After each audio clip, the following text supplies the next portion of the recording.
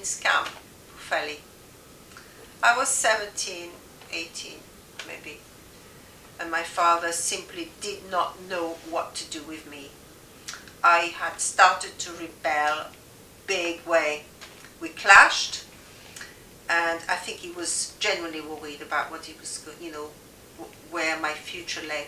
So, unbeknown to me, it found out about Butlins camp. Some agency in France discussed it with my mother,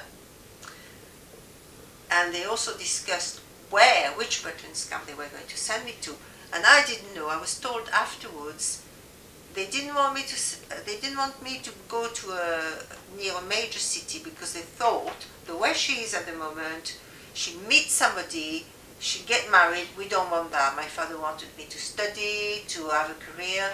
So they chose Pwllheli because basically they thought it'd be nothing but country bumpkins. There's no way she's going to fall in love with a country bumpkin. So that's our place. She's going to Pwllheli. And my mother made a joke saying, oh, look at the way it's spelled, it's so interesting. So there we go, I went along, didn't have much choice. So after a very long journey, all along the coast, I arrived in Butlins camp. It was quite horrendous, because after a very long tiring journey, we were giving some tokens for a meal. It didn't even cover a proper meal. I had to pay the difference, and then bed.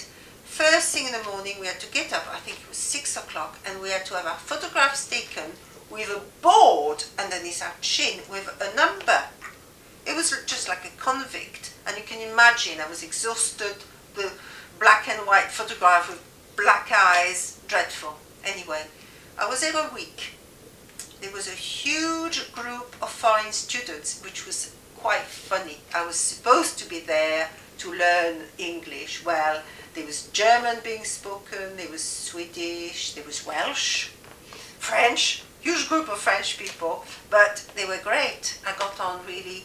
We used to gather in the chalets after work, and they must have pinched the bread and butter and jam, and we just sat on the floor in those chalets. One of us would replace the bulb with a red bulb. Those lads would say, French atmosphere, this red bulb. And then we just have jam butties and chatted and fooled around. There was nothing really naughty going on.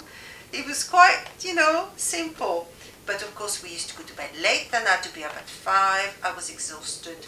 One of the French girls, a very, very pretty girl, Anne-Marie, was having a portrait painted by a local artist. I don't know how she met him.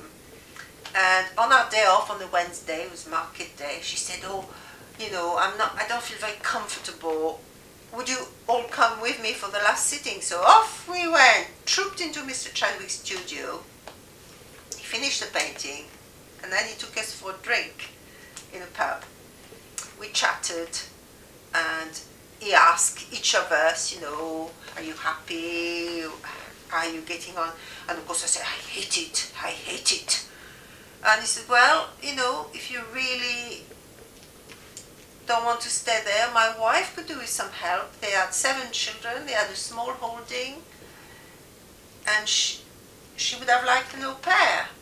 Well, that was that. I went home.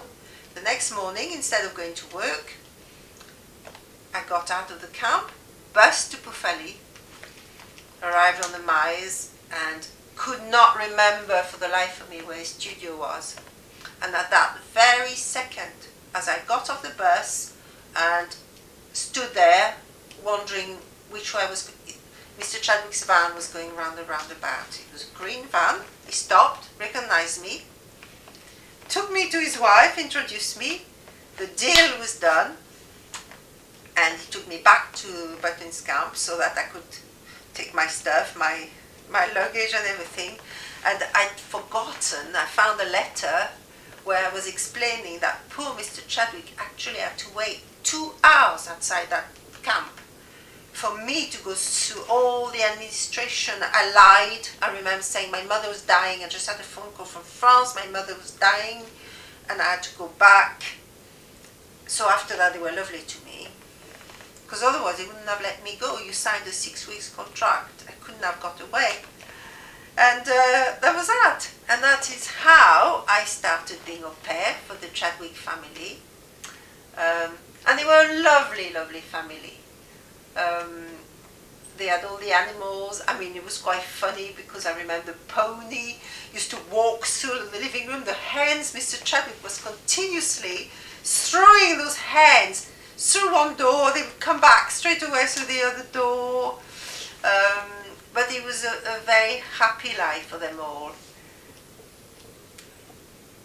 And then eventually I stayed for a year, and that's how I met my ex-husband. He was a friend of the Chadwick family. And that was that. That was the end of my life in France and the beginning of my life in North Wales.